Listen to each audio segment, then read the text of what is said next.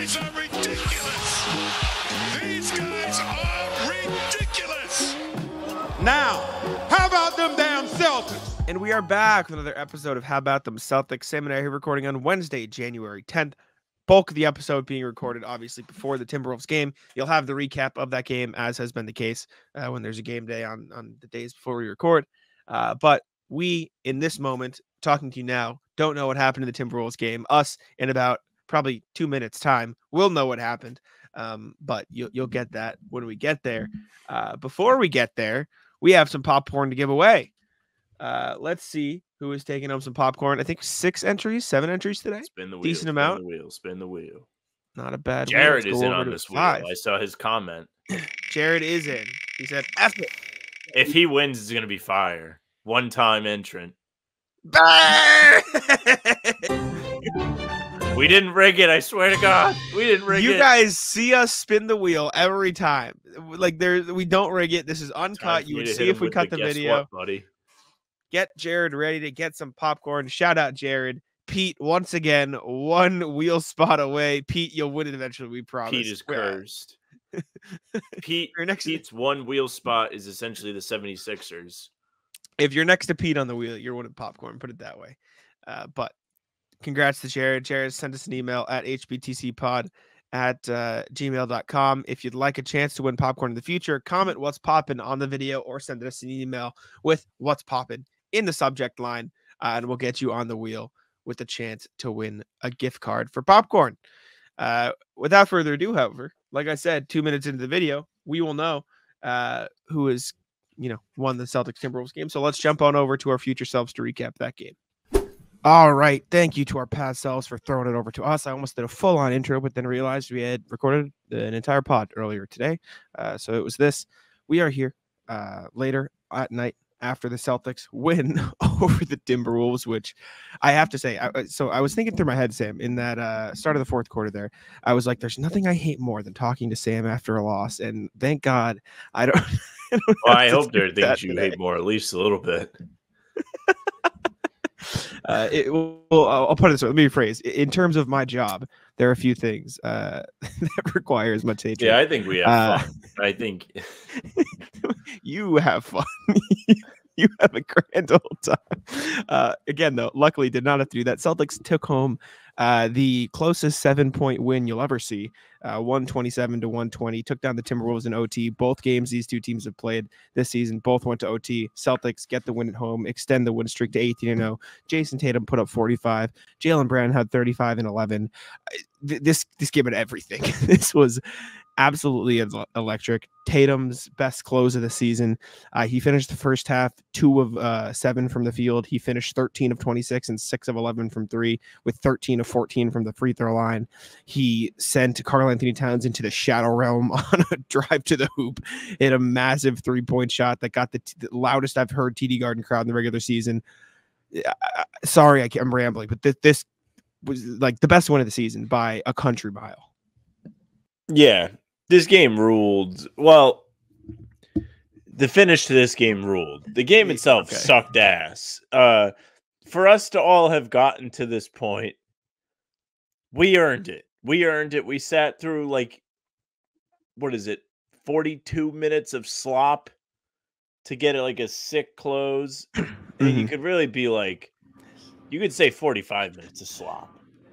If you're going to rewatch this and you didn't watch it, just watch the last 3 minutes in overtime. You're going to get everything you needed. This is the most fun I've had watching a regular season game, and I couldn't tell you how long at the end.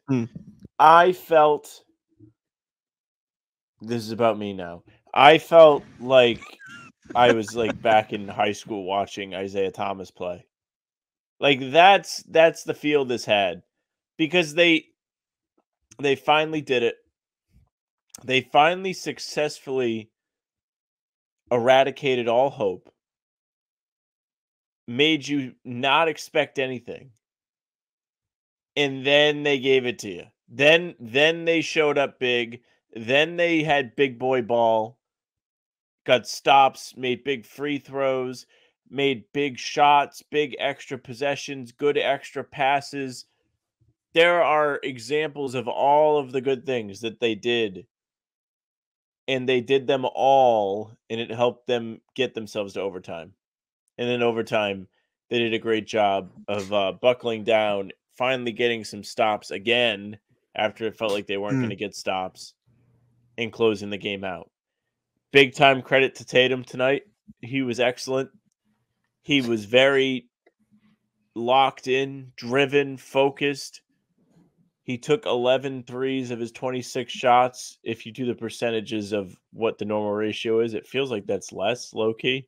You know what I mean? Like, it feels like there are a lot of nights where he takes like over 50% of his shots from deep, but he He made did a very some good job massive, getting the hoop tonight. he made massive drives, and he did it Mhm. instead of settling. Even the miss at the end of regulation, you can say what you want. I thought it was fine. I didn't like that the ball didn't move, but in terms of looks from Tatum, pretty good shot. I mean, mid-range, open, going to his left. The pull-up is He got a pretty lot of comfortable space. for him. Yeah, Yeah, it he was got a lot kind of of space there. surprising it didn't go in. On the TV, it looked like it was going to go in. Yeah, I was I just mean, very, very floored with what we saw from these guys down the stretch. The free throw making, what they missed one, and it was low 30 key, of like 31. calculated. Well, Yeah, what happened is John Corrales before the game asked Joe. He goes, "Joe, you guys have been missing a lot of free throws lately. Like, do you say something? What do you do?" And Joe goes, "I don't coach free throws. They're free throws. Like these guys practice. Like, what am I going to tell them how to make a free throw? They don't want to make a free throw. They just have to make the free throws." Effectively, what Joe said. And after the game, he was like, "Thanks to Corrales, I talked to them in the locker room, and apparently something." And then, I mean, I'm getting off track for a sec. Bobby goes to ask a question. Joe just goes, "Are you wearing a tie?" Bobby goes, "Yeah." Which He Bobby? goes, Our Bobby or Manning. Bobby Manning? Manning. Our Bobby. He goes, "Yeah, you wearing a tie?" He goes, "I was surprised based on what other people are wearing." He just looks right at me. I'm like, "What the fuck, man? let me live, Joe." Was Jay King there? But he was right next to me, but I made eye contact. It was rough.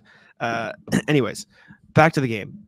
Tatum, phenomenal. You looked puzzled when I said send Karl-Anthony Towns into his shadow realm. Are you not remembering the play that I mentioned?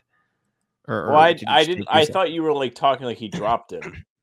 No, well, not actually, not like physically, but like mine as well. Karl-Anthony Towns was lost. Like he was cross-legged, like stumbling back, trying to guard Tatum. Tatum was awesome. That's the point. One, phenomenal close for Tatum. Did everything you needed to do in the final moments. Best part is text I get from Danny and Mike, two of my friends in a chat. They like to give me shit.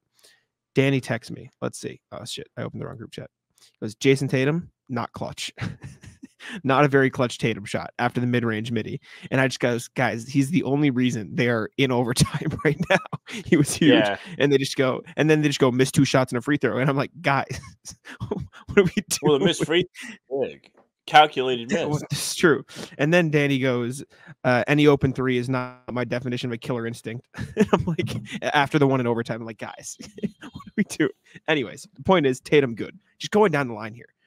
Jaylen Brown fucking locked up Anthony Edwards. After the game, he's asked about it. He just goes, "Yeah, I mean, all respect to Ant because they're both from Atlanta." He's like, "It was great," but I was just like, "Yeah, sorry, not tonight, brother." He shot 0 of 5 in the last X amount of minutes, like when he was guarded by Jaylen. Just locked him up. Tatum spent a possession on him, locking him up. These guys completely shut down one of the best players in the league for the last 5 minutes of the game. They said, "Nah." You know what? Sam tweeted that we needed to get stops, or he's pulling out Bernie Sanders. Well, let's go get some stops, and that's exactly what they did. He was great. Drew Holiday, some clutch stops down the stretch, including a huge one in OT. Derrick White and him both had really, really rough nights, but both made huge plays in the final moments of the game. I mean, this game had everything, like you said, and shout out every single person on the team made a clutch play in a big moment down the stretch. And it was the perfect example of how good this team can be when they're all playing their roles effectively. Yeah, I was super impressed with the way that they responded when it looked like the game was over.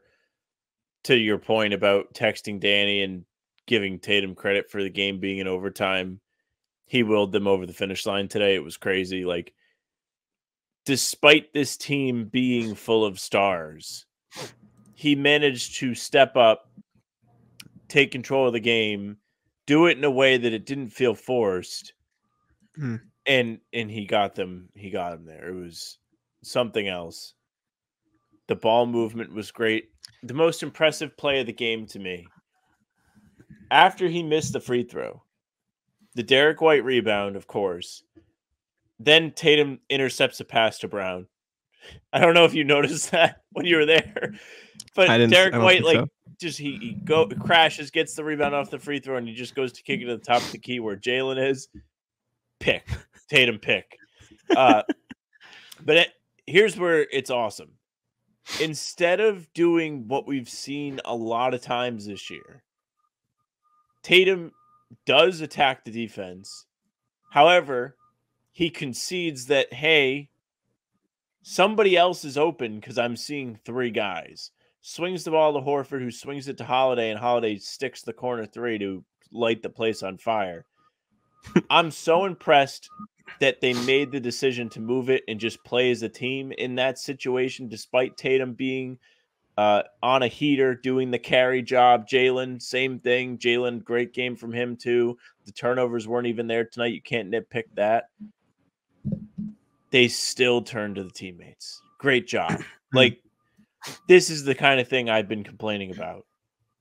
I feel like a month ago we might not see a swing there. We might see, I've scored X amount of straight points, me time. Buddy. We didn't. Literally against the same team, we didn't. It happened 2 months ago when they played this team. This, we should talk about the negatives too, because like we mentioned, this was a really rough game. We'll get there. 40 minutes. Circle jerk for a little bit more. But okay. This game, like, that was like, so I got the chance to sit downstairs today rather than up on the 9th floor. So I was down in the lower bowl, which I think I might get the chance to do more often now, which is pretty cool. So thanks to the Celtics, but Celtics blog has set a spot there for a little bit, apparently. That was genuinely the loudest I've ever heard. When Tatum hit that three to put them up 5 after the big Drew stop and the transition and kicking it out and getting it to him, finding him, that was the loudest I've heard this building outside of the playoffs. And it's up there against some of the playoff games too. Like Tatum and the run they went on, and Jaylen Brown locking up Anthony Edwards, and Drew getting the big stops, and Al and D White, like, they got this place pumped up. And a point I saw on Twitter, which apologies if I forget who tweeted it. It might have been a reporter, might have been just somebody I follow on Twitter, made a point of they struggled to get in the paint early in the game, like in the first half, like they just couldn't find anything inside. And you really felt the missing piece of Porzingis, who was kind of their easy, like, let's get inside, let's move it from the interior because he's fucking 7'3" and you can get it to him. And then in the second half, Tatum was just like, F that, I'm just gonna run past everybody. And he did. He was incredible. He showed why he damn well might be the best player in the NBA, certainly up there, scored with the best of them.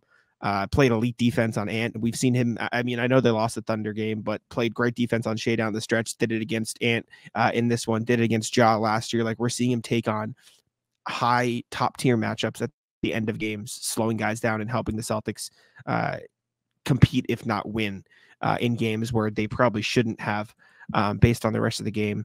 That was huge. Jaylen's defense was amazing. He didn't really have it in terms of offense in the second half as much, but it didn't matter because he was making a huge impact on defense and on the glass. 11 rebounds, including a clutch one at the end. Those two combined for 80 points. They had 80 points. 80. That's ridiculous. It's the first time they've ever combined for 80 points. I don't know how many teammates in NBA history have combined for 80 points, but I can't imagine the losing record. The record is very bad. I can imagine it's pretty good. And the fact that they were able to overcome a otherwise pretty rough night, where they didn't play at the level that they should have been playing at. They, didn't hit the rotations, gave up some open threes for the Timberwolves. Couldn't hit their shots inside the 3-point arc for once. They were struggling inside, missed some layups, missed some middies. Tatum's midi wasn't really on for a lot of the night. They pulled it back in a big way at the end behind Tatum and Brown, who damn well might be the best duo in the NBA. Like, when they're on, it is so tough to stop both of them. It's damn near impossible. And so, like, those two this is their, like, the best one of the season. I'm rambling now, but, like, I'm truly, like, I was so ready to come here and give takeaways, like, rotations were bad. All this stuff happened and they lost the game. Like, this is why. It was a tough one. Credit the Timberwolves are playing really good, all that stuff. And then the Jays decided, nah, we're just going to win anyways. Fuck it. That was the next level. Like I said, it was the best one of the season. Like, I'm just in awe that they won that game. In awe they won that game. The NFL season is wrapping up, and there's still time to get in on the action with FanDuel, America's #1 sportsbook.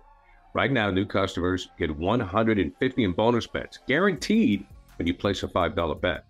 That's $150 in bonus bets, win or lose. Now, the app is so easy to use, and there are so many different ways to bet, like live same-game parlays, find bets in the new Explore tab, make a parlay in the Parlay Hub, the best way to find popular parlays, and more. So visit FanDuel.com/Boston and make your first bet a layup. FanDuel, official partner of the NFL.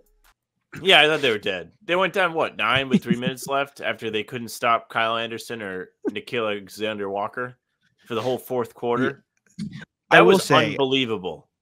I know. I agree with you. I will say, so then some of the Nickeil ones were rough. Anderson was just making obscene shots at the rim. Like, I was right there. No, they Those couldn't were all stop. contested shots. He was getting to the rim every time, and he was doing what he does, slowing down and letting the defense overplay themselves, and he was just getting the ball up over the rim. Sure, I know, but what I'm saying is, like, they contested those shots at the rim very well, for the most part.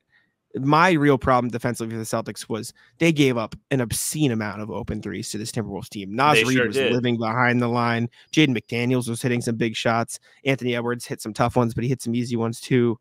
Like, you just can't do that. They broke out a zone for a single play at the end of the first half, got cooked, torched. Jalen McDaniels, Jordan McLaughlin, I'm getting confused, hit a 3, and like they just didn't go to it the rest of the game. Like, they couldn't find an answer. They did an okay job of slowing down Cat in the first half, and then he figured something out and just bullied his way to the hoop. He had a pretty good game. Anthony Edwards was cooking them for most of the content. Like, it's incredible how they locked in at the end of that game to slow down the Timberwolves, because they had no answers for most of the game there. I will say, not that, like, I still credit the Celtics for playing well. Some really bad possessions by Karl Anthony Towns at the end of overtime. Like, just some what are you doing shots from him, chucking up middies and taking early threes. That was odd. It was weird that they overcommitted to Edwards, especially when he wasn't really playing that well down the stretch. They were throwing 2 guys at him in overtime. In that little hot streak that the Timberwolves went on, making like 3 after 3 after 3 in OT, was just off of double teams. Like, he was passing the ball out of doubles. He's not an idiot. He's not going to sit there and let you, like, swarm him. I know there are players that do that. Like, that's a real strategy. Sometimes you have to pressure people. We talked about it before the Pacers matchup. They did it. Tyrese, the Lakers did, and he melted in the in-season tournament final. Or not melted, but he wasn't able to be as involved. Of course, like, I get it. But, like, I don't know. When your whole hole in the defense in the fourth quarter was guys that weren't Anthony Edwards, maybe just guard your yard. Maybe. I mean, it worked. They made other guys kill him, and Jaden McDaniels airballed a 3. So it worked to some extent. Watching those threes go up in overtime, it was like my heart was about to stop every time they went through the air. Yeah. Yeah. Scary. There was a Towns one that he missed that I can't believe didn't drop. Yes, I know exactly what you're talking about. I will say, though, and I think he tweeted something like this, like, for every shot the Timberwolves made in OT, the Celtics made it one too. They were like, nah, we're not letting you get ahead. What I tweeted was the opposite. The Celtics were brain damaged trying to put the ball in the basket for 3/4 of this game. And then Sam Hauser came alive for the first time in 3 months. Not really, more like a week. No. I'm talking about OT specifically. Like, the Timberwolves were hot at the start of OT, but the Celtics were matching them, and then the Celtics locked in and kept hitting shots. The rest of the game, Celtics couldn't play offense. Like, they didn't know how to play offense. You're correct. They were lost for the most part. That's my tweet. I was okay. I was talking about OT. I must have misread it, but 18-0 TD Garden is saying this is your dream. This has to be up there, right? This is. I thought it was dead. I was so mad when I was like, they're really going to lose this way. There's nothing I hate more than losing to the other guys I hate when they lose winnable games. Like I hate a lot of things about what was going wrong in this game. And I was like, this is just the biggest like slap in the face, like gonna piss me off loss. When it went to overtime, I almost like lost it. I was not happy that I had to watch an overtime. I'm over overtime. How many overtimes have we seen now? 6? Only 4. I think this was their 4th. Yeah. It's only 4? I think so. It's only been 2 at TD Garden. I looked this up during the game. They lost to Minnesota, Charlotte. They lost Golden State, Detroit. State. Sorry, 5. This was the 5. Yeah. They've won 2 in a row. They're back. Yes. Which after is good. Being 0-3 in overtime. Yes. Yeah. They started 0-3. I thought they were dead in overtime. Like, I'm not going to lie to you. When this went to overtime, I thought they were just going to lose. They didn't. They stepped up. They won the game. They executed. Now, aside from the Kyle Anderson, Nikhil Alexander-Walker complaints, not sure this was a day I needed to see 10 Drew Holiday threes. They weren't dropping for him. Yes, some of them, and a lot of them were. It's like he got Tatamitis. Like he caught it. I was ready to come back and be like, well, there were good threes, and I was like, there were some good ones, like the one that he made. Also, sorry, non-Celtics for just half a second here. After beating the Bucks and the Sixers, the Jazz are up by 20 on the Nuggets. Yeah, I got all the scores up on NBA.com. I don't know what the hell's going on with the Jazz that all of a sudden they're nasty. Like they're just whopping everybody. Yeah, we don't have to talk about the Jazz. I just saw that and was like, what the hell is happening? Sixers lost, by the way.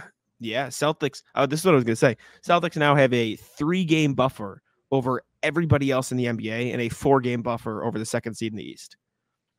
It's pretty good. They're back. It's pretty good. Also avoided their second 2-game losing streak of the season. They have only lost 2 games in a row once. There was a point tonight that I was like, wow, they're going to lose 3 in a row.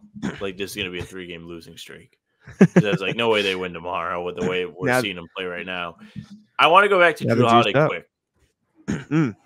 He only made 2 threes today. Both of them were massive. There was one he made, I think it was the 3rd quarter or the end of the 1st half, when the Celtics hadn't made a basket in like 5 minutes. And then there was obviously the one that put them up in crunch time. Yeah.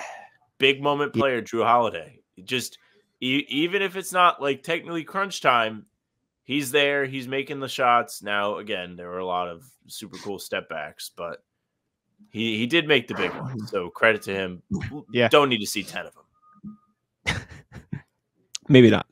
I'm happy he's aggressive at the same time.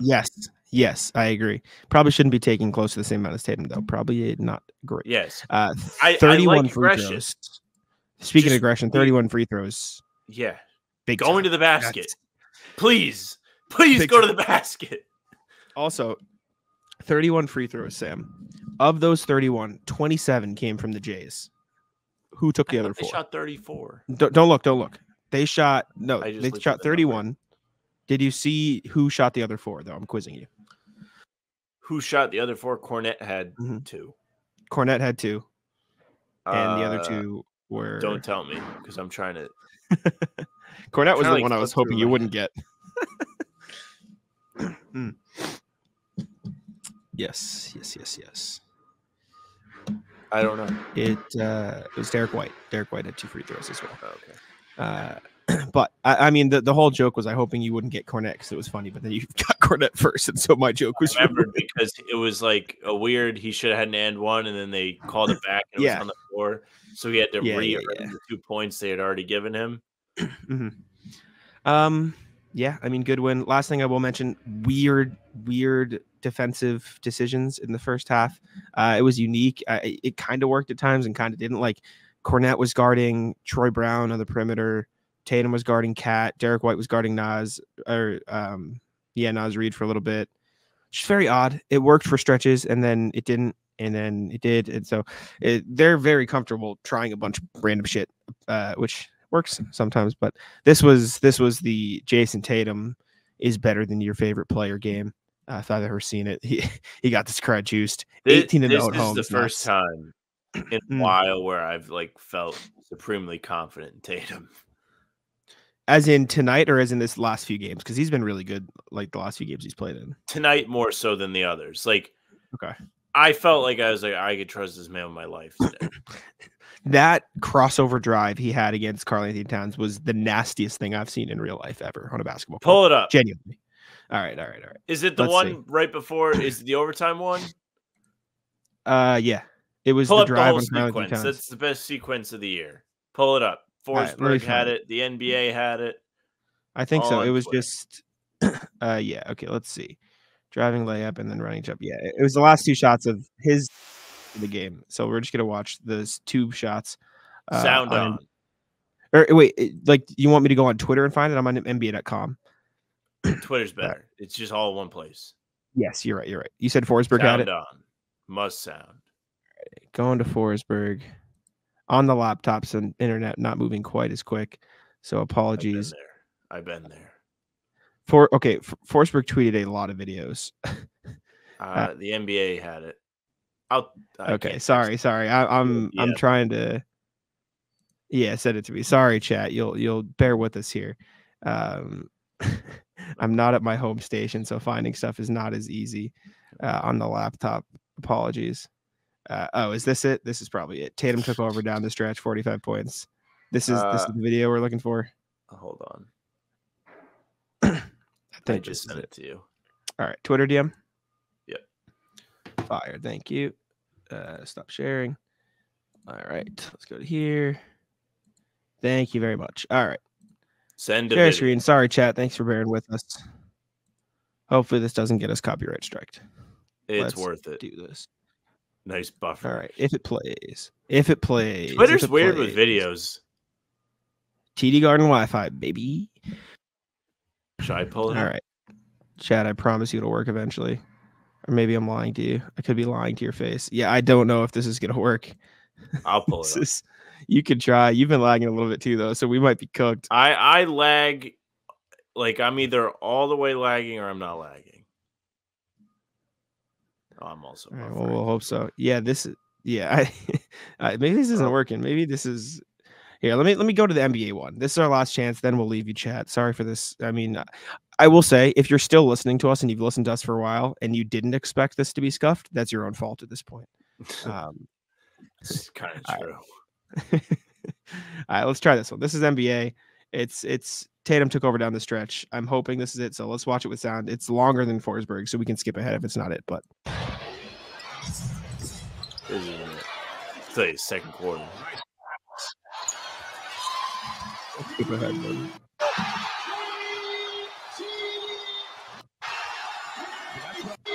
All right, we'll start from here, I think. To the basket.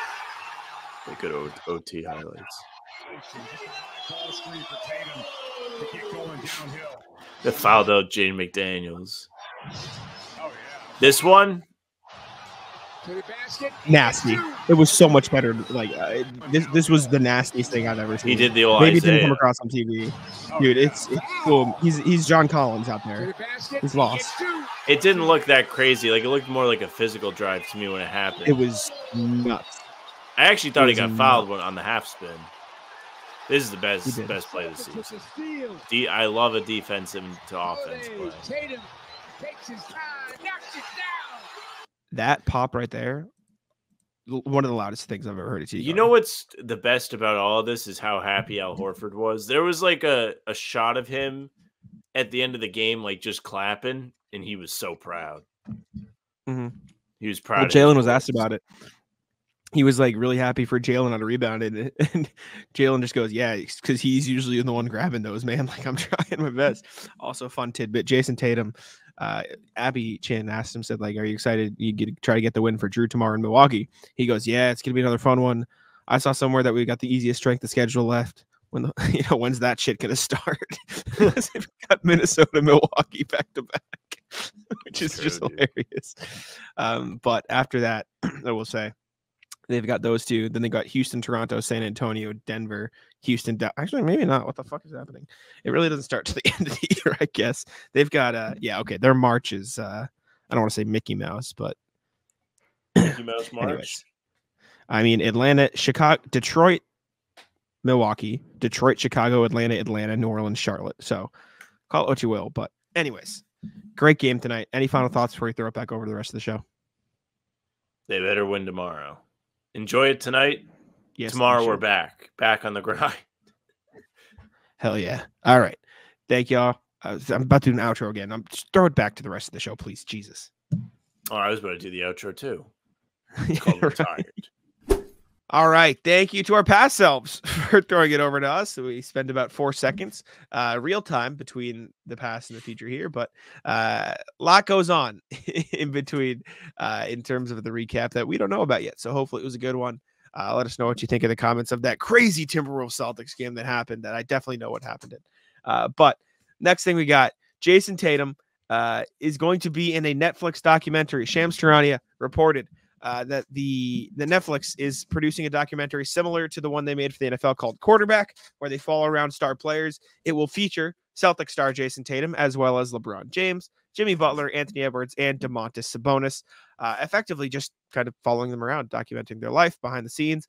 I'm excited. I always enjoy that kind of stuff. I think it's the reason. That's the reason I like all the player podcasts, as in JJ Redick, Iguodala, and Evan Turner, like all those guys. Like, I think those are the most interesting podcasts to me because it gives you an insight that you don't always get as somebody who covers a team or as a fan or something like that. You get to see behind the curtain a little bit. And so I'm excited to see that from a perspective of Jayson Tatum in this doc. I think it'll be really cool.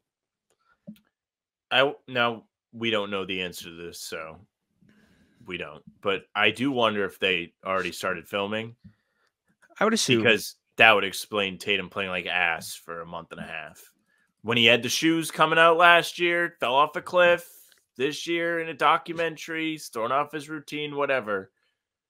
It's good to have him back regardless. I hope it comes out in the summer, which I said to Jack already, because that would give us content to talk about on the podcast at least one time. One single time to have something to talk about in August would be a miracle.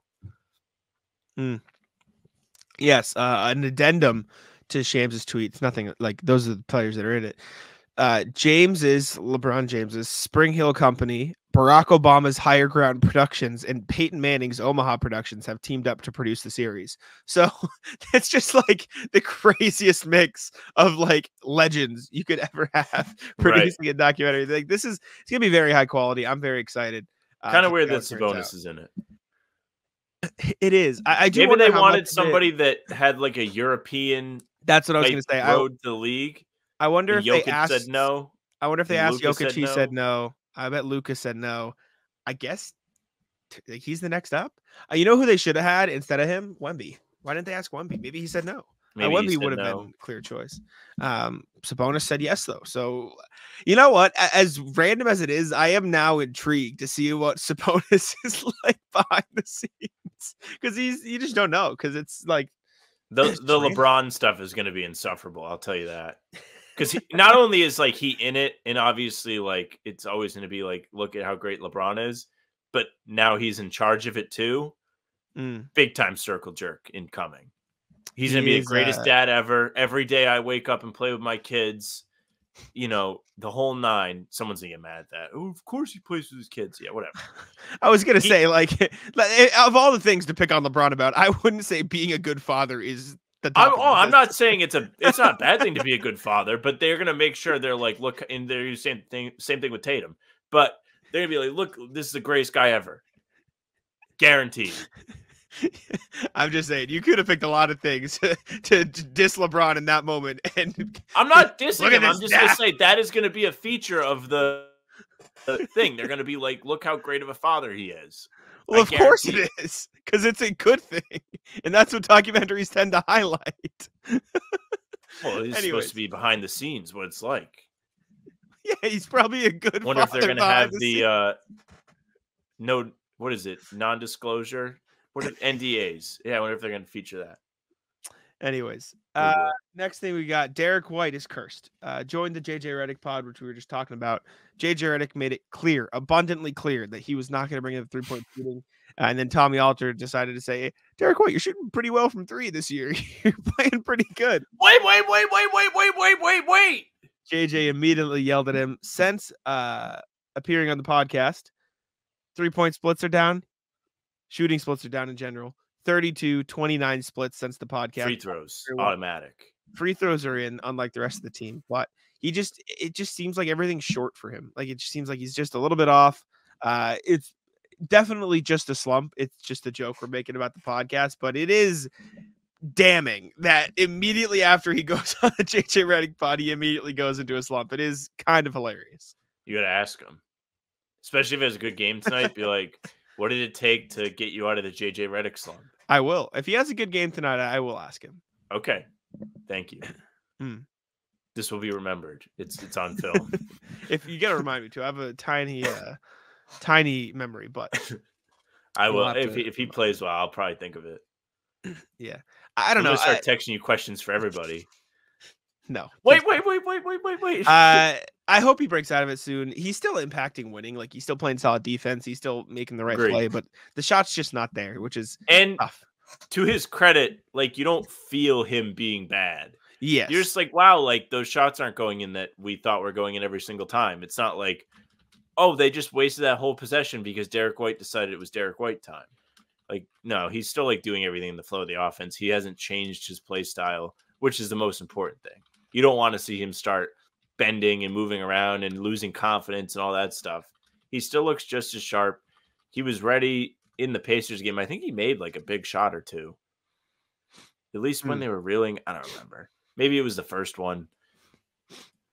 He had made a couple all the way around a zillion times. That's for sure. That was very funny. Well, that just shows you how hard it was for them to make free throws in Indiana. That was the one, like, that's what it took for it to go in. It did everything it could not to go in. That was the weirdest thing, the Celtics not being able to hit free throws in Indiana, because it was random, because they've been so good at, like, for the most part, at free throws. Another ask them thing.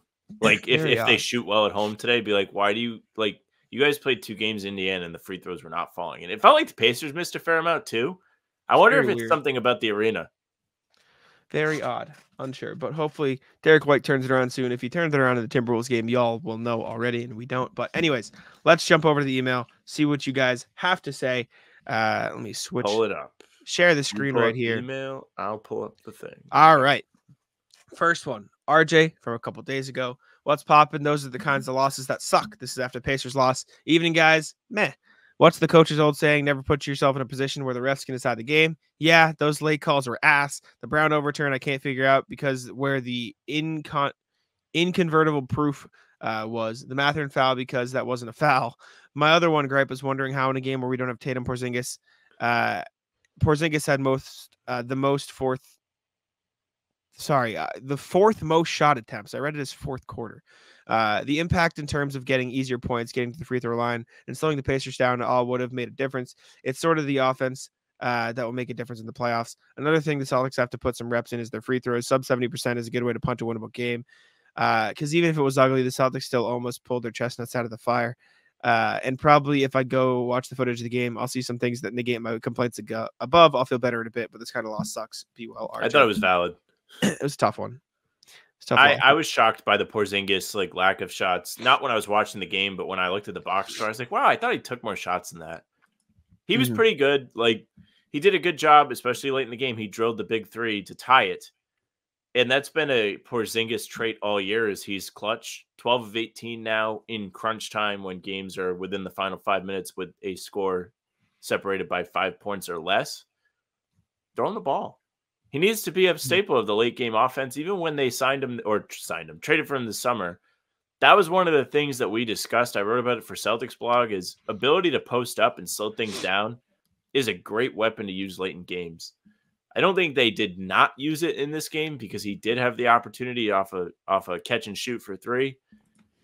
But I would have liked to see maybe something for Porzingis run instead of Jaylen going into 3 guys. Maybe next time the game is on the line, maybe Porzingis time. Might sound dumb with shot creators like Tatum and Brown, but we haven't seen them try it yet. And it would just be an interesting, like, let's see if this works thing. I think they've gone to him at the end of games before. There was what game was it? He cooked. No, there was another one. He carried them through the end of that one, though. Even if it's not the one you think of, he was excellent. There was another game. It was the same game where Tatum found Derrick White in the corner for a 3. I forget what it was. I'll find it eventually. No, it was. I think they won it. I'll find it eventually. But I corner for a 3.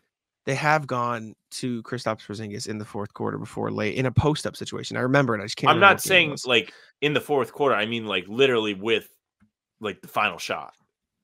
Okay, sure. Yeah, I just remember it was one of the final shots. It might have been the Raptors game. I can't remember. Anyways, next email we got is from Ian. How about them Patriots? This was an excellent email. I did skim this at work. So I have excellent not work, read it yet. Ian, before we even start. Howdy, y'all. What's poppin'? Listen to the Monday Pacers pod on the way to work today and found, ironically enough, a few points relating to football crowd, even before the Patriots fans draft, which was a point I have never even considered, but is so true. Boston football only fans are the worst. I believe that Pacers game suffered from mental letdown that happens when top players go out. Like in football, you plan for their top running back, who is a downhill smash mouth runner. But when he goes out with foot injury in the first half, the very capable backup comes in and lights it up because A, the intensity was dropped up. An effort because, Barry Sanders isn't here. We're fine. And B, the play style of the opponent is different now. The game plan and attention to details get thrown out the window, be it intentional or not. This is not an excuse but rather a case study and something I hope Joe and the team leaders can recognize and not let happen again. Cough, cough, Atlanta series. Secondly, my buddy sent me a message yesterday because he finally checked in on the Celtics after the Patriots season is over. Celtics, quote, Celtics are looking good, but how many times are we going to play the Pacers? True. I am preparing for the eventual onslaught of half-baked Celtics take coming in, which will tie into my Patriots fan scapegoat draft. 1, the refs. We may be able to separate inadequate play on the court from poor officiating, but like a young JT or current Braun, any miscall that, quote, cost us a game will be blasted on repeat to fuel their hate. No analysis of the game, just, quote, refs rigged it against us. Saw it a lot the other day, last couple days. True. 2, Cornette. But not just because of all the Cornette slandered around, but coupled with the Nimis Keita highlights, they can find, quote, it's Rob Light, bench Cornette, he stinks. Play this Kuwait kid. Plus, I can't wait to hear them try to say his name after not being around at all. 3, Holiday/Smart. You'll have the wildest takes about giving up Smart. They could use him. I always loved him. I can't believe they traded him while simultaneously hating everything Smart did. They will see Holiday as, quote, just not smart, but doing similar things, coupled with last years of, quote, Smart is just better than Holiday that was sent around because we bleed green and our guy's always better. Last Patriots fan point. They will not understand CBA, TPE, tax aprons, or how NBA team building will go, but I send my sympathies to you and other Boston media that will have to deal with more and more irresponsible trade and buyout recommendations as the trade season continues on. Brace yourself, winter is coming. Ian Sods. Shout out, Ian. Good email. Fire email from Ian. So I'll say this about the CBAs. Well, I feel like the CBA stuff and then the rest of that should be separated. Like CBA is kind of complicated. Salary matching should not be that complicated. It should be like, hey, this guy can make this much money. Well, and they need to match it. The confusing part gets where certain teams can match up to 125%. Certain teams can only match up to 100%. Second apron teams can't go over, like they have to match exactly. Second apron teams can't send out more than they're getting in, no matter what, which is different for some teams. So it does get confusing. I will say, for fans who are Patriots fans trying to do trades, they literally have these things called trade machines where you can put it in and it will tell you if it's allowed. So I recommend using the machine that tells you whether or not you can make a trade. So that's my recommendation. We'll see if the Pats fans use that. Next thing, what's popping? Nathan Burns. Oh, that's some personal information. I'll cut that out. Oops. Proof we don't read the emails. That was just Nathan Burns. Wait. Now we have quickly turned around to a trade idea. Our emails have been properly stacked. I think Nathan, he just said, love the pod, sent us what's popping email. Listen to you fellas talking about last night's game as we speak. Keep up the good work. We appreciate you. I just want to show the appreciation, but I will cut out the information. Next email from Inferno Dragon. Hey guys, it's been a minute since that one email I sent a while ago, but I haven't had anything meaningful to say until now. I got the trade idea. A trade idea that involves PP, Svi, and Banton for McConnell. Throw a second rounder in whichever direction you want. Probably not more than one, though. That feels to me like it would benefit both sides. Inzi gets an upside guy with a solid floor right now, and PP, who's not terribly expensive for their future, fits in pretty well with how they want to play, plus salary filler and maybe a second rounder. Celtics get a win now guy in TJ that can control the pace of game off the bench in a way that Pritchard can't. Either can't or doesn't for whatever reason, along with hustle plays, rebounding, and defense that TJ is known for. I know Pritchard does these things too, but McConnell does them at a higher level from what the eye test tells me. Pritchard is the 8th man in a playoff rotation right now, and if it's a guy like TJ or PP, it feels so much better when the ball is in the hands of TJ than I do with Pritchard. Pritchard needs threes to go in. McConnell can get to his spots at will. I'd much rather have the latter in a playoff setting just because there's less variance in that style of play. I know Pritchard is younger on a fairly good long-term contract, but I truly believe 7.5 is too much for this team in the future when you consider all the other big contracts they have coming up. I also think it's not that hard to find viable guards on minimum deals. Campaign and Jordan Goodwin when this team does need cheap players. One, makes sense after the Pacers game that this is a suggestion. Sure. Two, the Pacers have reportedly declined all trade calls for TJ McConnell. So that's context to consider the situation. And three, you can't really play TJ McConnell in the Celtic system in the playoffs because he doesn't shoot threes and guys will just leave him open because he does not like when I say he doesn't shoot threes, that doesn't mean, oh, he's like a 20% 3-point shooter. He's not very good. He's shooting 7.1% from three this season. 7.1. That's just not going to play in Joe Mazzulla's system, right? Like he is currently shooting, let's see, totals. He's shooting 1 for 14 from three this season. Not very good. And TJ McConnell's a good player. I just don't think it makes sense for the Celtics and especially considering the Pacers are declining trade calls. I don't think a second in these players is enough to get it done anyways. Yeah, I think the Pacers are trying to compete, right? So TJ McConnell has been a really, really good rotation piece for them this year in the successful team that they have put together kind of quickly. Like they traded Sabonis for Halliburton, season and a half ago? That's a pretty quick turnaround to have a team that is competitive. The roster has been reshaped and is trending in the right direction. McConnell is a key part of that. Like he gives them really good minutes when Halliburton goes out of the game. Example would be the other day when he helped turn the game on its head in Indiana. I think if you have a younger team, you need a vet like TJ McConnell who's going to be scrappy and play hard and do everything he can to win while also leading by example. I think from a Celtics standpoint, I think it'd be cool to have somebody that's a little fiery like that. I think they do have guys like that on the team already, so it's not the most must-get guy ever. But to Jack's point, Pritchard has been really, really good from three this year. He has been streaky, but he can be very good. And the Pacers game was an example of that. He was knocking down threes like it was nobody's business the other day. McConnell just wouldn't fit with the Celtics. He would get exposed. He would be a weak link offensively, and that's just not what you want, especially when you're trying to win a championship. So, unfortunately, it doesn't feel like that would be a realistic move for either side. But in terms of the proposal, straight up, not bad. Yeah, the value's like not terrible. Making a fake trade, if someone was like, this happened, I don't think I'd be like, wow, like that's crazy. Be like, oh, wow, okay. The salary works too, so credit to you, Inferno. Shout out, Hunter. Next Big email respect. we got clarification of the TJ McConnell thing. Wanted to give Pritchard his flowers for having a good game against the Pacers because I forgot to mention that. Still, I got you. I thought even with a very efficient night from Pritchard, McConnell was more impactful during the matchup against them last year. It's not great considering it should be a pretty good matchup for Pritchard to move freely with the trees. I also think TJ McConnell had a much larger role in that game because he had to than Pritchard did. So I think that's impactful as well. Last email. From RJ, what's popping on further review? Evening, guys. This is not a rant about last night's loss to the Pacers, but how instant replay is deployed. I love the idea of seeing a play interview on close calls or obstructive view calls in every sport. My one request is that replays are at regular speed, not super slow-mo. I saw John Corrales tweet about this last night.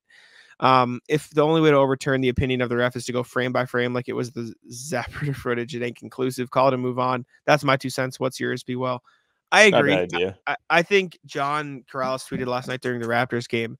They called quickly for a flagrant, but it was only a flagrant because like they super slow-moed it down. Like in real time, it was a basketball move. There was no malintent. There was no like bad intentions there.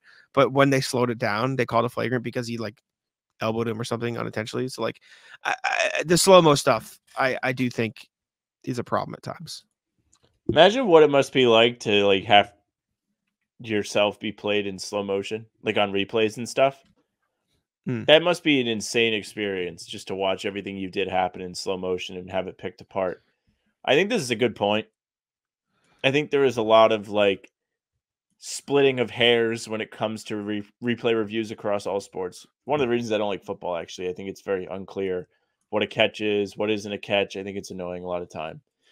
Anyway, I think if the NBA took a little bit less of a slow motion look at every single thing it would be a little bit beneficial.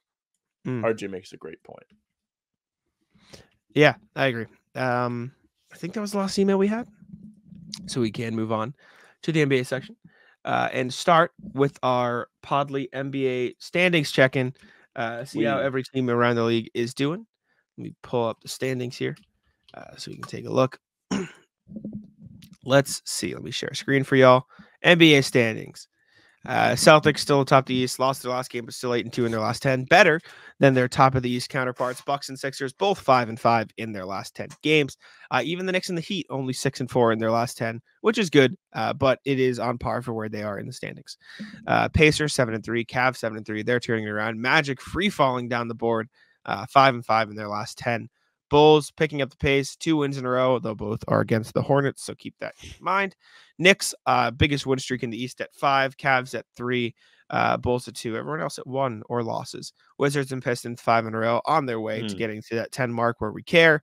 And the Hornets, Wizards, and Pistons are still under 10 wins.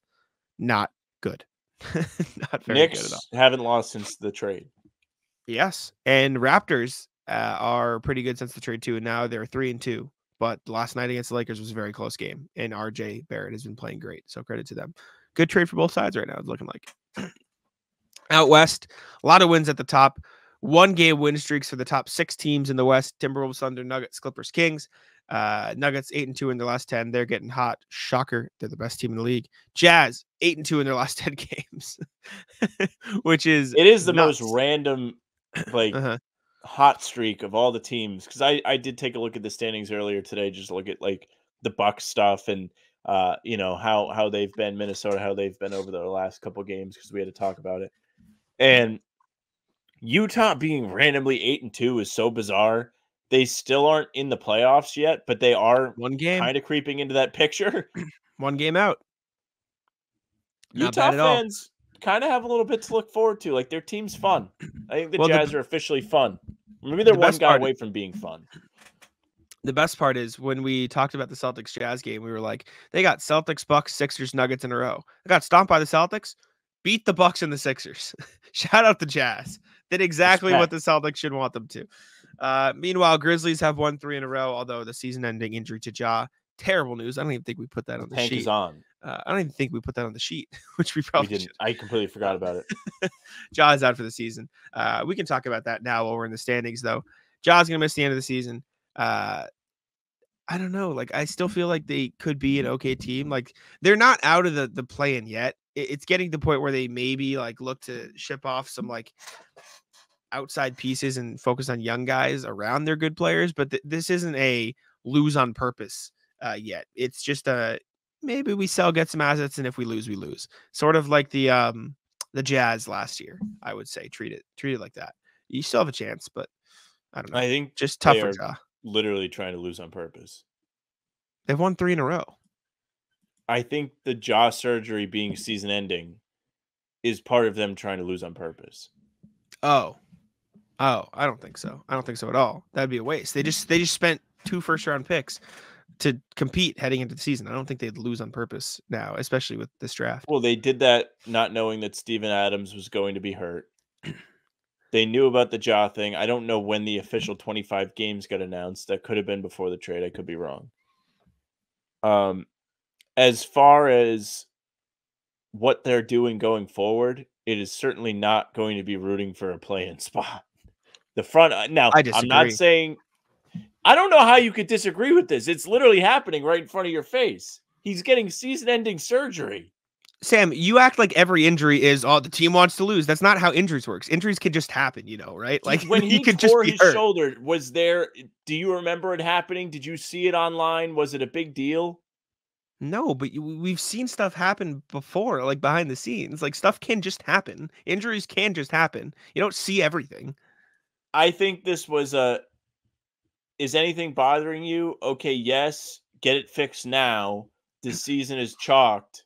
And we're going to play it out with the team that was ass before you came back. I disagree. They're playing well. They had a chance to play, and I just disagree with you, especially considering there is 0 chance this team will get a top 4 lottery odds spot. 0. There is no chance.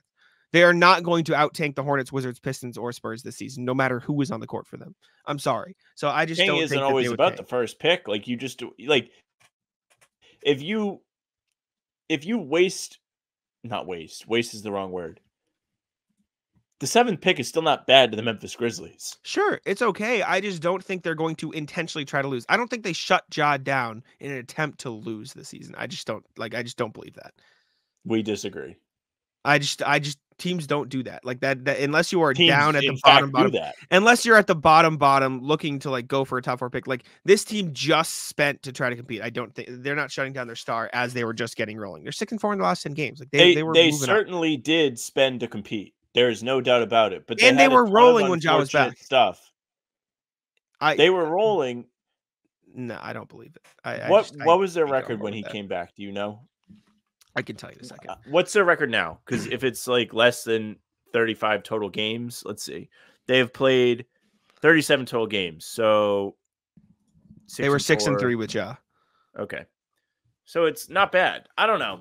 Is 6-3 like good enough as a pace to overtake the rest of the teams in front of them? I'm not saying for sure, but I'm saying they spent to compete. They were playing well with Ja. They're not just going to randomly shut him down after playing well with him. Like, I just don't like it. I can see a point where, from a health perspective, they were like, we could let you play through this. The season is already risk. We're not going to risk the injury, but they didn't do it so they could tank. Maybe they did it like if they were top 3 in the West, maybe it would have been like a 4-week injury or a 2-month injury and back for the playoffs. That's what I was about to say. Sure. And so I could believe that, but I don't think they did it so they could tank. I just don't think that's where the Grizzlies were this season. This is a tank influence decision. I disagree with that. I think it's a health long-term influence decision, not a tanking influence decision. I think that has something to do with it too, but they're like, listen, I just don't. You could come back, but let's make sure it's absolutely perfect. Or not perfect. The best it can be healed. We're not going to rush you back. This season is far gone now. We're almost halfway through. There's no sense in you missing 4 to 6 weeks coming back, and we're still at 12th in the West now trying to climb out of a bigger hole. Yes, I agree. I think it could be an injury, long-term health influence decision, but I don't think the decision was, we're bad anyways. We'll just shut you down and get a pick. I don't think that had anything to do with it. I do. Okay. I think it was both. That's fine. We can disagree.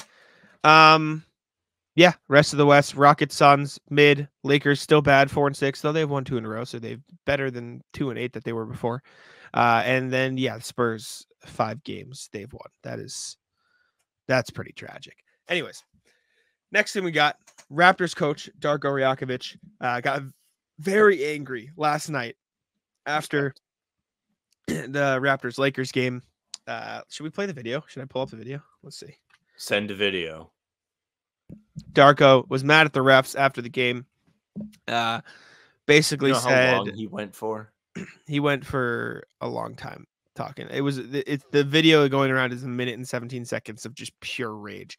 The best quote from the bunch, just so we don't have to necessarily listen and watch the whole thing through and through, was, did they have to win tonight? Because if that was the case, just let us know and we won't show up for the game. Just give them to win. That was not fair tonight. Talked about how Scotty Barnes doesn't get enough calls. Let's take a listen at what Darko has to say. Players in our team as well. How's possible that Scotty Barnes, who is all-star caliber player in this league, he goes every single time to the rim with force and trying to get to the rim without flopping and not trying to get foul calls. He gets 2 free throws for the whole game. How's that possible? How are you going to explain that to me? They had to win tonight? If that's the case, just let us know so we don't show up for the game. Just give them a win. But that was not fair tonight. And this is not happening first time for us. Scotty Barnes is going to be all-star. He's going to be the face of this league. And what's happening over here during whole season, I've been holding it back. It's a complete crap. Coach, do you feel like you're getting any explanations at all? That mic had me shook. Did you see, get any explanation? No, there is no explanation. They just come up there, they review and they see what they want to see. They don't want to hear us, what we got to say. They don't want to hear the players. They don't just want to protect us. Over again, they got 36 free throws, 23 free throws in the fourth quarter. What are we talking about? What are we talking about? How are we supposed to play? He got so mad. He looks like let me find the moment. In this moment right here where he's staring at the camera, he looks like, have you seen the viral video of the guy in the bagel shop getting mad because people called him a I shrimp? love that video. He looks like He- bagel shrimp. He does. It looks like, tell me he doesn't. Everywhere I go, it's that same fucking smirk. Tell me he with the doesn't look fighting like lip. this guy. Look at that. Ready? Bang. It's the same person.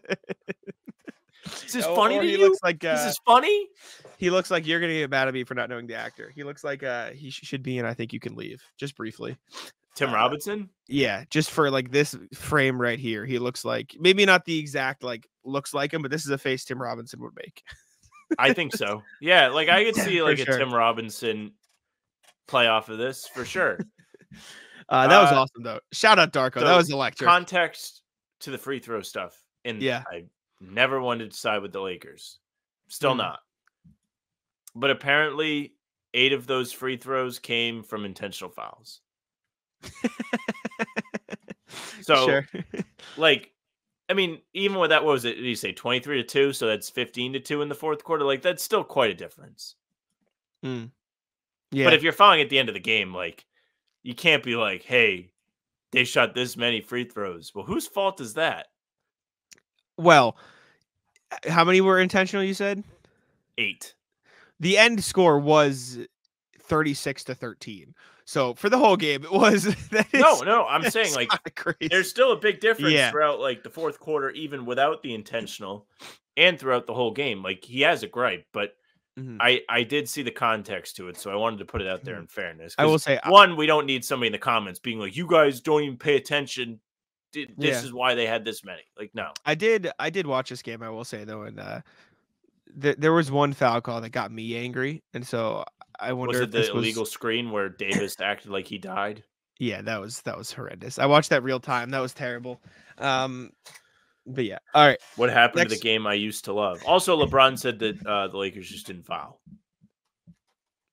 All right. He buddy. was asked about it. He said, well, it looks like they fouled us a lot and we didn't foul. But if LeBron is on the I will receiving say- end of like bad officiating, in his opinion, then it looks like True. the whole league needs to change. I will say that is the perfect answer when you were asked about that. Well, shouldn't have fouled. LeBron or not, like that is a hilariously perfect answer to that No question. comment. Because you know I'm right. Next thing we got Grant Williams, not doing too hot supposedly in Dallas right now. This is from Kevin Gray Jr. Do you know who he writes for? Or where One of the he- local radio stations. He hosts Okay. the pre and post game. Local radio guy in Dallas, 97.1 The Freak. I just looked it up. Says on the subject of Grant Williams, one Mavs source I talked to recently about him said the concern is that Williams has never been asked to play this many minutes and be in shape to do so. That has caused some regression from his early start, averaging 8.4 points, 3.6 rebounds, 1.4 assists on 41.8, 37.9 splits this year. His numbers have regressed in each new month, down to 12, 9, 8, 4 in January so far through just a few games. And he's shooting just 14% from 3 through the first few games of January. Listen, shooting splits will vary. I admittedly haven't watched a ton of Mavericks games this year. This doesn't look great. It looks like a bad slump. It looks like he's regressing. So that's tough. Literally for Grant. every month has like ever Yeah. so slightly gotten worse. Because what I did is I was like, let me see what Grant's averaging for the year. And I looked and I was like, well, like, this isn't that bad. Like, he's shooting a lot of threes. Like, 38% from 3 isn't bad at all.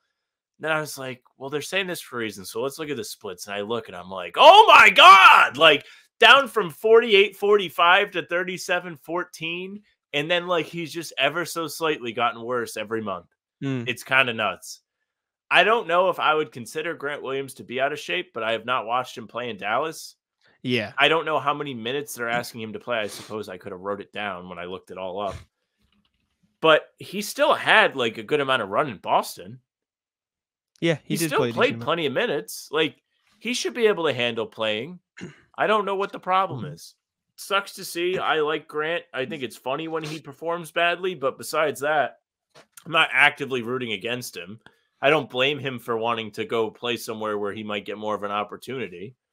He played 26 minutes last year. He's playing 27 this year. So It's a lot. yeah, it's a big It difference. is a lot. He Um, played just 7 minutes in the last game. That's tough. I don't know. I would need to watch the games to get the gauge.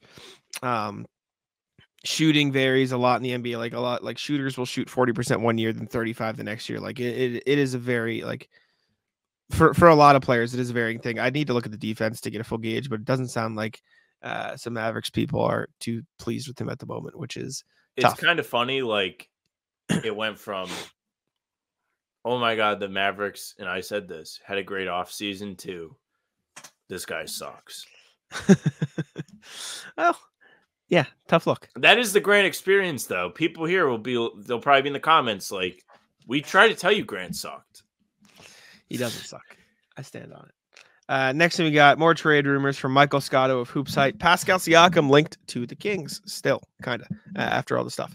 The Kings have been active in trade talks, and the biggest name that's come up recently is Siakam. It seemed hot for a second there, and that maybe they were going to get him, then talks pulled back. From my standpoint, I heard that Sacramento talks for Siakam primarily centered around Harrison Barnes, Kevin Huerter, Davion Mitchell, and a first-round pick, or so a potential draft pick, a first-round variety for Siakam in those talks. I will say, I did also see a report, I forget where it came from, that I think it was Michael Grange, who's a Toronto guy, that it came out that Siakam talks broke down to Sacramento because he told them he's not re-signing there. And so Sacramento was like, all right, never mind. So yeah, anyways. Yeah, he had a local Kings beat writer on the Hoop Site pod, and they talked greatly about different Kings trade possibilities. The local guy, I forget his name, his last name is Ham, said that Sacramento had long been interested in both Anunoby and Pascal Siakam, and after the Anunoby trade, it was kind of clear what the Raptors were going to want. And I think that's where things kind of stalled out, where we know Ujiri is a man that will not move off. He stands on business. And the Kings might not want to pay up, which is fair. I mean, especially all the stuff we've heard this season that Siakam isn't going to re-sign anywhere. If he gets traded, he wants to stay in Toronto. I don't know if I want to give up all that for him, unless you truly think Harrison Barnes is a bad contract and you don't believe in Huerter anymore. I mean, they clearly don't care for Mitchell that much. He's not playing. And you want to give up picks? Like, I don't know if I want to do that. I'd feel very conflicted if I was Sacramento. It's tough because it does feel like Siakam would be a good fit on both ends. So we'll see what happens. I don't know. It's interesting. They're also in on Levine, which weirdly enough, I think could be a better fit. Ironically enough, which is like we've talked about Levine to the Kings, and I don't hate that of all the moves. Yeah, but anyways, next thing we got is Steve Kerr basically told Draymond to stop talking to the refs. Now, Sam, you didn't actually give me any context for this to read. You just put a meme, which I'm not going to read on the show. So I'm going to ask you to explain this to me because I don't know what happened. Yeah, so he was in a press conference. Who'd they play yesterday? They played. And obviously the news has come out that Draymond is coming back. He's no longer suspended, served a 12-game suspension after assaulting everybody, and they said that's enough of that. And they asked Kerr how the team would handle putting him back in there, what they expect out of him, how they think they want him to change. And him saying they are going to ask him to leave the officials alone is one of the funniest things I have ever heard. Draymond Green, who is notorious for being one of the biggest complainers in the league, second to LeBron probably, he gets away with murder in terms of not being called for technical fouls when he chases refs down, gives them a piece of his mind, screams at them, whatever. That is like his number one signature move, and you're going to, well, maybe number two. But you're going to ask him not to do that? Good luck. Yeah, that doesn't seem that doesn't seem very likely. That was pretty much the point. But I thought it was funny. A little quick hit in the NBA section, but I would love to see how long this lasts. Like, there should be prop bets on the Draymond return. There should be the who's the next victim, and there should be how many games before he berates an official after being told not to. Yeah, tough. 2 games. Weird. Very weird.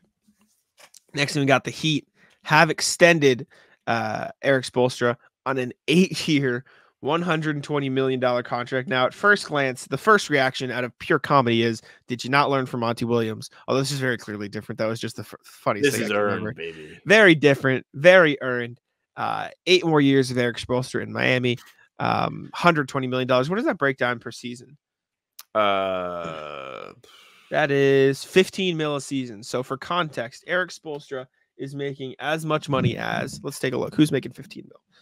He is making as much as, let's see, Jonas Valanciunas and Karis LeVert. Oh, you're looking at NBA players. Yeah. What'd you think I was looking at? Other coaches. Oh, coaches. I think it's Shimani. It is tough, but good for Erik Spoelstra. Unironically, good deal for him. He's a great coach, obviously, so deserved. I didn't realize like how lucrative the extension was yesterday, but I kept getting notifications about this news, and I was like, okay, like, cool. Like, why do I keep seeing Woj tweet about this? Like, the news is broken, buddy. But no, the fact that it's this much money is kind of crazy. Earned, but still crazy. A lot of money for a coach, but again, like we both said, good for Erik Spoelstra. Deserves it. All right. Last NBA thing we got is the race for some of these awards and the new restrictions on how many games you have to play to be eligible, which is 65 games, starting to come into play. So some guys who could be up for awards, All-NBA, MVP, etc. John Morant, Bradley Beal already can't win, already missed too many games. Doesn't matter for John now. Anyways, Kyrie Irving has already missed 16 games. Can only miss what? 17. You can only miss 17, so he can only miss one more. Jimmy Butler's has missed 10 games. Embiid's missed 8 games. Jamal Murray has missed 14, which, as Sam put on here, matters for his contract, which kind of sucks. Bam has missed 10. Kristaps has missed 9. KD 7. Devin Booker 8. This could have real impact on the All-NBA teams, especially because you could see some guys getting in there who probably deserve it as well, because there's a lot of talent in the league anyways, but might not have gotten on had some of these players played all their games. The Embiid one is certainly the most intriguing one to watch out for.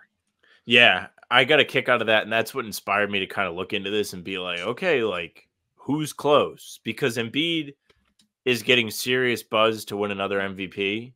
Mm-hmm. He can only miss 9 more games this season. We are not even halfway through. He has missed 8. That's on pace to, miss more than 17.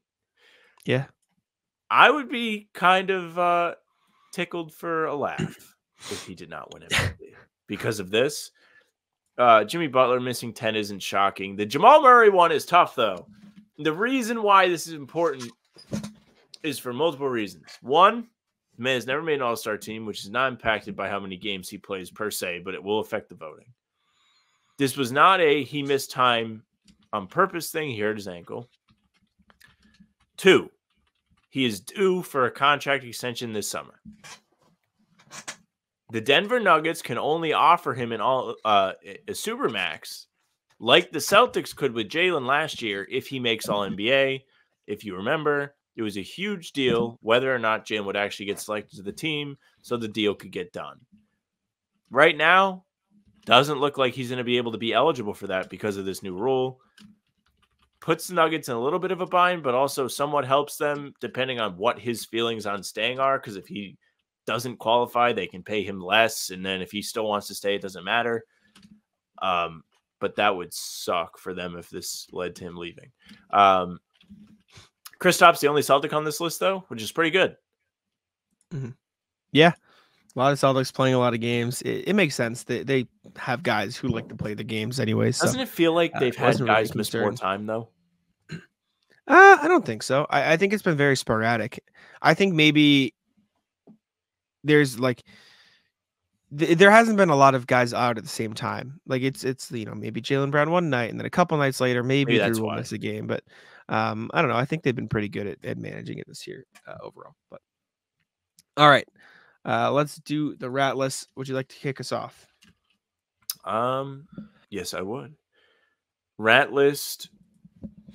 The people trying to drive through the flooding. They're back.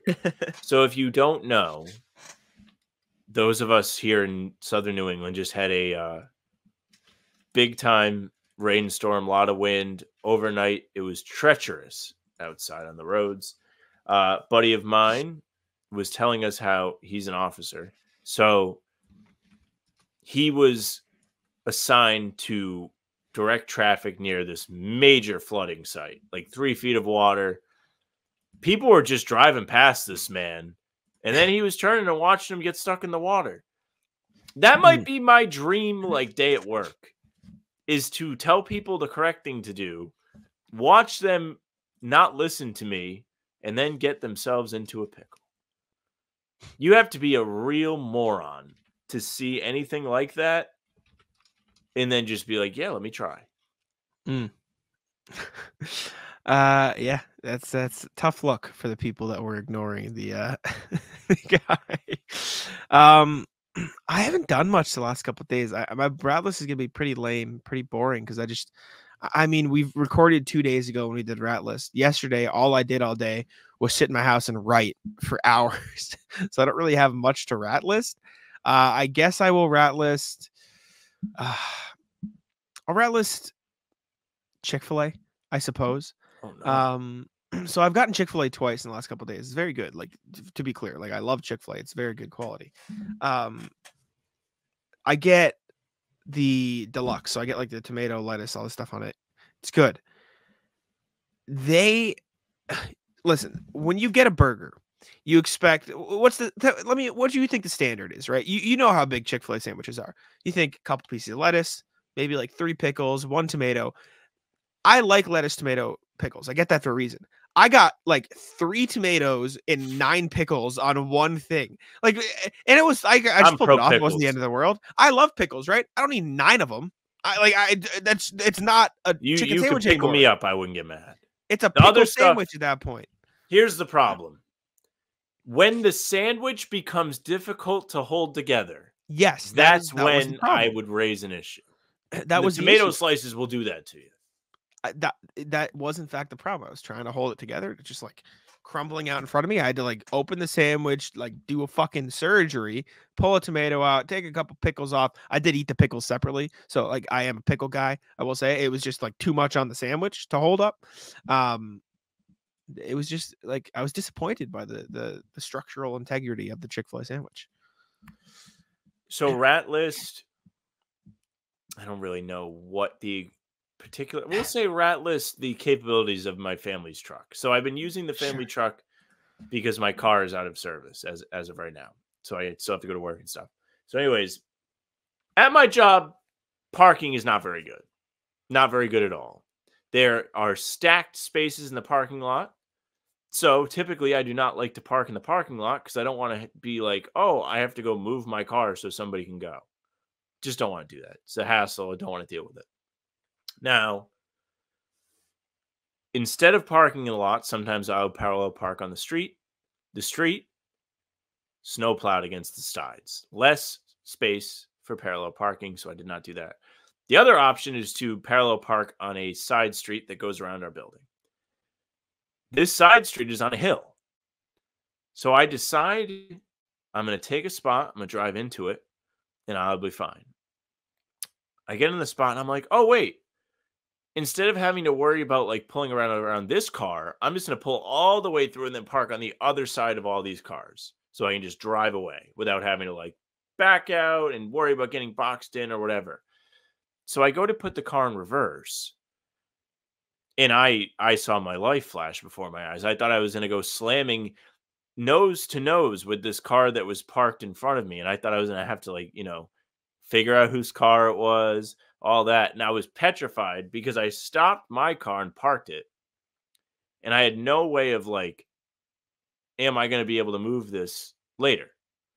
Because I'm going to go get lunch. Luckily, I got my car to get lunch. It did not fall forward when I went to take it out of park.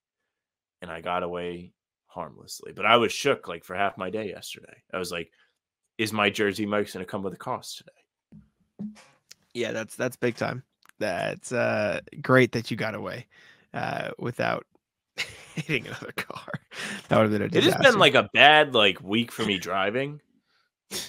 Like I don't remember what I was doing. I wasn't like texting or anything, but I think I was like looking at the windshield wipers or something, how they worked. Like I almost like just drove into somebody parked. It was bad. Jesus. Yeah, that doesn't sound good. That's probably not exactly. I swear I'm not a bad driver. You wouldn't know. Oh, and then having to drive in the snow was awful the other day. That was like terrifying. That'll do it. You couldn't see and you couldn't move. Ass. That'll do it. I'll rat list the rain. So my room gets like hot at night if I don't open the window. But if I open the window, rain just comes in my window. And so I was like 2:30 last night. I woke up, and I don't like ratless myself too, because this was like stupid. I was just tired, and like, you just like, I thought I was super smart. I took one thing of paper towel, I folded it in half a couple times, and I just put it, because I have like shutters in my window, but they don't come all the way, so there's a little gap. I just put it in like the little gap to like soak up the rain so it wouldn't drip. Yeah, but like, I'll show you what it is now. This is the most pathetic excuse for like trying to help that you could, like, this is useless. This did nothing. Like, what was I thinking last night? And maybe it helped, because it is in fact soaked and it's dripping everywhere. So this was stupid of me to do it. You had the drip. But like, so I guess it worked in the sense that all of this water didn't go all over my room. But like, this is just the most measly, useless piece of like paper towel you've ever seen in your life.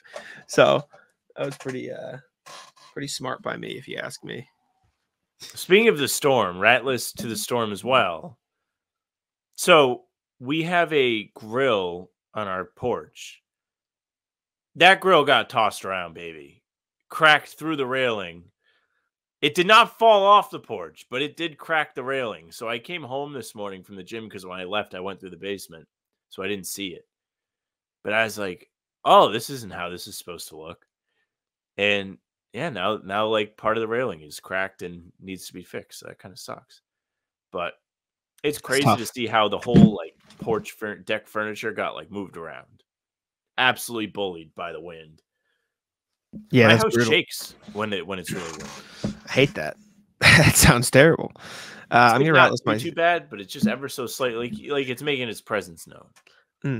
I'm gonna ratless myself too, because I just ratlisted Chick-fil-A, and I'm probably just gonna go get Chick-fil-A now, because it's still good. Like I still want it. I'm so hungry. Chick-fil-A sounds great again. I will say I tried the Polynesian sauce for the first time yesterday. It's very good. Big fan. I in the past have been a solely Chick-fil-A sauce guy, but Polynesian is very good. Big fan. That's all I got, though. I don't have much. Like I said, I didn't do much yesterday. All I did yesterday, I wrote articles, and then at night I played Fortnite with my friends. And I will say, a lot of sweats in Fortnite. Ratless people who don't touch grass. You got to play You got to play video games. You're back. I did. I was very excited. The boys were on. Played some Fortnite. Got a win. Didn't leave without a dub. So huge. But yeah, shout out. Ratless the people in Fortnite who sweat. Fucked up. I think I'm out. I don't think I have a closer today. I feel bad. It happens. We didn't do. I mean, it's easier on the like Saturday recordings, because we had multiple like days in between. Yeah. Like, we just didn't have much to do. Like, it's only been a day. I'm sure you'll get something going to the game today. Yeah, we talked to y'all enough times. You guys don't need more from us. Anyways, we can call it there. Thank y'all for tuning in. Make sure to subscribe to How About Them Celtics. We appreciate y'all very much for tuning in. Leave us a review on Apple, please. Make sure to subscribe to the channel. Follow us on Spotify, all that good stuff, and I'll let Sam take it out. Hey, thank you very much for watching. Make sure you subscribe to the YouTube channel. Hit the notification bell so you don't miss out on any of our daily uploads. These pods are coming at you Tuesday, Thursday, Sunday. You also have game recaps after any game that isn't the day before a pod day. You have Talking C's Bobby Kravitsky. One of those came out yesterday. You have game recaps, like I mentioned, film breakdowns, and rumor breakdowns, and the pregame shows. Half hour before every game, we're here live doing a stream. So make sure you come hang out. Spotify and Apple have our audio versions of the pods and game recaps, so you don't want to miss those either. Follow us. Leave a 5-star review, like Jack asked. You can reach out to us, hbtcpod@gmail.com, if you would like to be featured as part of the email segment. We love going through the emails. We had a great one from Ian Sod today. It was a banger of an email going through the Patriots fan thoughts. You can reach out and follow us. How About Them C's? Twitter, Instagram, TikTok. The Facebook is just the name of the podcast. So our pregame streams are there, as well as YouTube and Twitter. So follow us, like us, whatever it lets you do. You can follow Jack at JacksMonNBA. You can follow me at Sam LaFrance NBA. That's it for us. Bye. Taco, come on. Taco's having some fun here. That is bogus. These guys are ridiculous.